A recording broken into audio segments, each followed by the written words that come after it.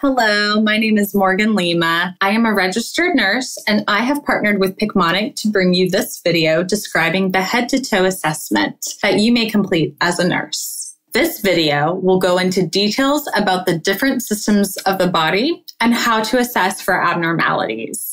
As always, you can follow me on Instagram at The Teachable Nurse or visit my website, www.theteachablenurse.com, for nursing and nursing school related content and resources. First, let's go over the equipment that you will need for the head-to-toe assessment. You will need a stethoscope, a blood pressure cuff, a pen light, a reflex hammer, tongue depressor, and possibly an otoscope and ophthalmoscope. Now I'm going to discuss the techniques used during assessment because you're going to hear me use these terms throughout the video. First is inspection. Inspection is a visual assessment of the patient and how they look. Do they look disheveled, well-groomed? What is their posture like? Next, we have palpation. This means using your hands to feel the patient. Use light pressure to palpate areas like the skin when checking for fluid retention and seeing edema level. You can also use palpation when palpating areas that are tender or possibly an injured muscle. Deep pressure is used when palpating areas deeper like organs such as the liver. The nurse will press about 4 or 5 centimeters for deep palpation. Then we have percussion. The nurse uses tapping and vibrations to assess for the presence of air, fluid, or solids in the body. Lastly, we have auscultation. This involves using tools like a stethoscope to listen to organs like the heart, abdomen, and lungs. When assessing your patient, always be sure to perform hand hygiene and provide privacy to the patient. Always explain what you're going to do before doing anything to the patient as well. Beginning with the head, inspect the shape. The shape of the head should be round and normocephalic, meaning not microcephalic or macrocephalic, too small or too large. Palpate the skull. The skull should be smooth and without any masses, bumps, or depressions when palpated. Inspect the face. The face should be symmetrical and have no nodules or masses present. Next, assess the patient's eyes. When assessing eyes, it's helpful to remember the acronym PERLA, P-E-R-R-L-A. Pupils should be round, equal, and reactive to light and accommodation. They should also accommodate to objects when they are brought closer and further away.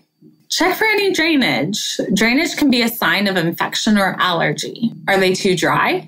If the mucous membranes are dry, this could indicate dehydration. Notice the color of the conjunctiva. The sclera should be white, and the bottom part of the eye, when you have them pull their socket down, should be pink. This is known as palpebral conjunctiva. Assess the patient's ability to see from a distance by having them stand 20 feet from a Snellen chart and read the letters line by line. This assesses the patient's optic nerve or cranial nerve 2. Assess the patient's reaction to light using a pen light from distal to proximal and checking the pupillary response. A normal pupillary response is 2 to 4 millimeters when a light is shown. Both pupils should be equal in diameter. They should constrict when the light is shown and dilate in the dark or absence of the pen light. If the pupillary response is not equal on both sides, this could indicate a neurological impairment. Next, you will test the 6 cardinal fields of gaze by holding the pen light out in front of their face and asking them to follow the pen with their gaze. Only their eyes, not their head.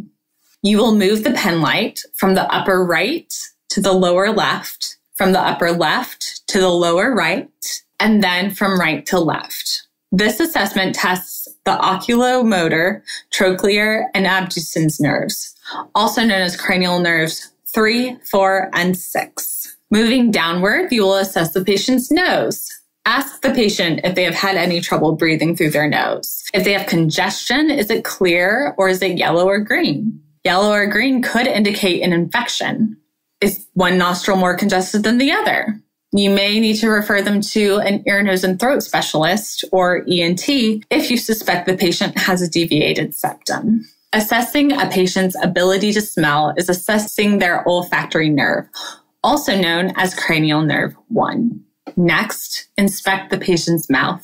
Have the patient open their mouth and say, ah. This assesses the patient's glossopharyngeal nerve, also known as cranial nerve 9. Use your pen light to inspect the uvula and mucous membranes inside the mouth. You can also use a tongue depressor to keep the tongue down during this inspection. These mucous membranes should appear pink, but not red.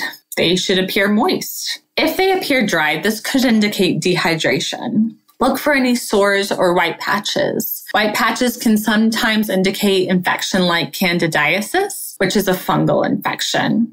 Have their patient stick out their tongue and move side to side. This tests the hypoglossal nerve, also known as cranial nerve 12. Look for white patches on the tongue. The tongue should be pink and moist, and the tonsils should appear pink but not red or inflamed. To assess the vagus nerve, or cranial nerve 10, you may use a cotton swab to touch the back of the uvula, and this should trigger a gag reflex. Now you will move on to the patient's neck. Palpate the lymph nodes of the neck using your middle 3 fingers on both hands.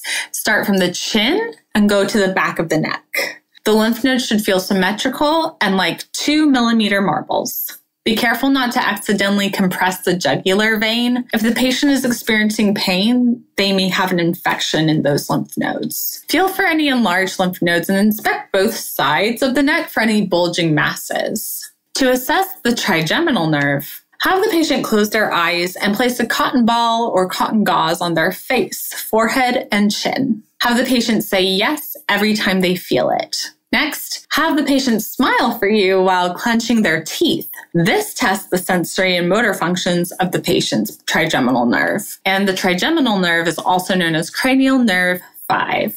To assess the spinal accessory nerve, also known as cranial nerve 11, have the patient shrug their shoulders while placing your hands on them, pushing them down. Next, have them turn their head side to side by applying pressure or resistance to their cheek. Inspect to see if the patient's trachea is midline. Next, you're going to check for jugular vein distension, also known as JVD. To do this, have the patient turn their head one side to the other and see if you can see that jugular vein pulsating. Next, assess the patient's ears and hearing. Ask the patient if they have had any difficulty hearing recently. Assess for tinnitus or vertigo by asking if they've experienced ringing in their ears or dizziness without any cause. An efficient way to assess a patient's hearing is through the whisper test. With this test, the nurse stands at an arm's length behind the patient. Be sure you stand behind them to prevent any lip reading. Ask the patient to cover one ear. You, the nurse, exhale, then whisper as quietly as possible a combination of letters and numbers. For example, 5P8. If they cannot repeat this, whisper again using different numbers and letters. If they get at least 3 correct, they have passed the test. Repeat with the other ear with a different combination of letters and numbers. You will also test the patient's ability to balance using the Romberg test. Have the patient stand with their feet together and eyes closed. If they begin to fall, be sure you're nearby to steady them. These tests assess the patient's vestibulocochlear nerve, also known as cranial nerve 8. Now, let's move on to the respiratory system. After ensuring privacy, ask the patient to lift their shirt or their gown so you can see their chest. Is it smooth or concave or convex? Ask them to breathe in and out normally and watch their chest rise. Is it rising evenly on both sides?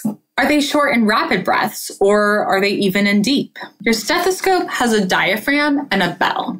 This larger circle is the diaphragm, and the smaller one is the bell. You're typically going to use the diaphragm of the stethoscope, but you will use the bell for some things, and I'll talk about that a little later on. So using your stethoscope's diaphragm, listen to the patient's lung sounds on their interior chest on 10 places bilaterally. Then do the same thing posteriorly. When listening to their breath sounds, make note of how they sound. Do they sound diminished or can you hear them easily? Diminished lung sounds could indicate pneumothorax, collapsed lung, or atelectasis. If you hear crackles, this could indicate fluid in the lungs, which could indicate things like COPD or pulmonary edema. Be sure to know where in the lungs you hear the crackles, because if there's fluid in the upper lobes, you need to ask the patient if they're able to cough up any sputum. If the crackles are in the lower lobes, this could lead to infection, and you would want to consult with the physician to see if a breathing treatment is indicated to help the patient break up that fluid so that it doesn't lead to things like pneumonia. Wheezing could indicate emphysema, asthma, or bronchitis. If you hear a creaking sound, this is indicative of a friction rub, and that's commonly noted in something called pleurisy. Assess the patient's oxygen saturation by using a pulse oximeter. This can tell you how well oxygenated the hemoglobin, or red blood cells, are in the bloodstream. These red blood cells are responsible for carrying oxygenated blood throughout the body, and a typical reading is 95% or above. Next, we will assess the cardiac system. Assess the color of the patient's skin. If there are signs of cyanosis or blue discoloration, this could indicate poor perfusion or circulation. You can check the patient's capillary refill by squeezing the patient's fingertip and watching how quickly that color returns. Normal capillary refill is less than 3 seconds, and this helps the nurse get an idea of how well the patient is perfusing. The nurse should obtain vital signs to understand their heart rate and blood pressure, and these should be compared with a baseline from a previous visit or just per patient report. Using the diaphragm, again, of the stethoscope, auscultate the patient's heart sounds. You should hear a lub-dub sound, also known as S1 and S2 heart sounds, when listening to the apical pulse. You can identify the apical pulse by placing the stethoscope in between the 4th and 5th intercostal spaces. After you've done that, listen to the heart at the following valves: the aortic valve, the pulmonary valve, then Erb's point, then the tricuspid valve, and finally the mitral valve. And when you're assessing the mitral valve, you can use the bell of the stethoscope and listen again and see if you hear any sort of presence of a murmur. Continue assessing perfusion throughout the body by inspecting the patient's extremities for edema. Edema at the lower extremities can indicate cardiac conditions like heart failure. Edema has different levels to it and can be classified by 1+, 2+, 3+, and 4+ pitting edema. Finally, assess the patient for jugular distension, also known as JVD. Like I mentioned before, have the patient turn their head so you can see the jugular vein. If it is distended more than 3 centimeters when the patient is sitting at a 45-degree angle, which is typically what they're doing in a hospital bed, this could indicate cardiac failure. After the cardiac assessment comes the abdominal assessment. Begin the inspection of the abdomen by noting the general color of the patient's skin. If there are yellow tints to the skin or whites of the eyes, this may indicate issues with liver function. Next, palpate the abdomen for any masses. This could indicate problems like a hernia. If a hernia is suspected, the nurse can ask the patient to cough while palpating that mass, and this will result in the hernia pulsating. Using the diaphragm of the stethoscope, the nurse can auscultate the abdomen in 4 quadrants. Normal bowel sounds will be low and have a gurgling sound.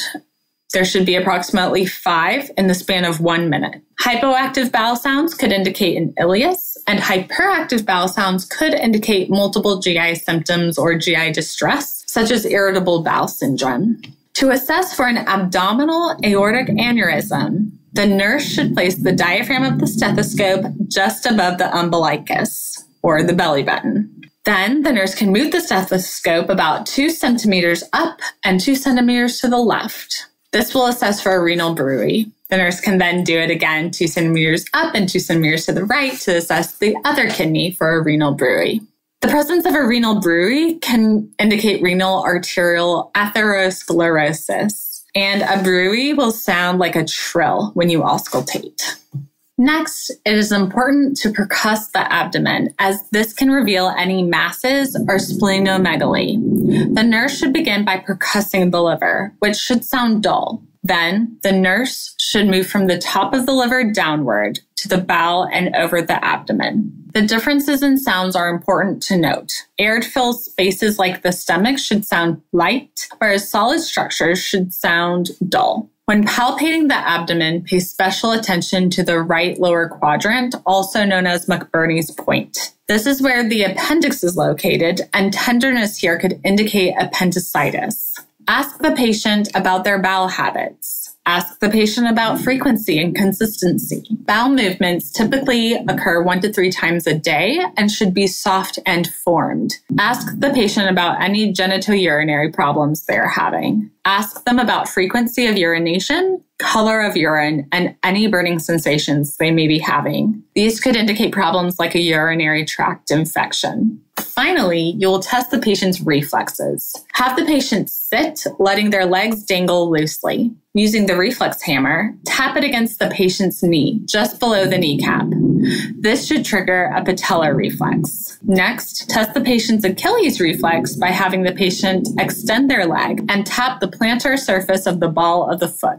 The absence of these reflexes could indicate damage to the central nervous system. This concludes the nursing assessment of the general patient. While this is an extensive list of assessments, in no way is it a completely comprehensive list of every possible thing the nurse could assess for during a patient evaluation. More complex assessments can be made based on which part of the body has abnormal findings. I hope you're able to take this information to your practice as a nurse. Thanks.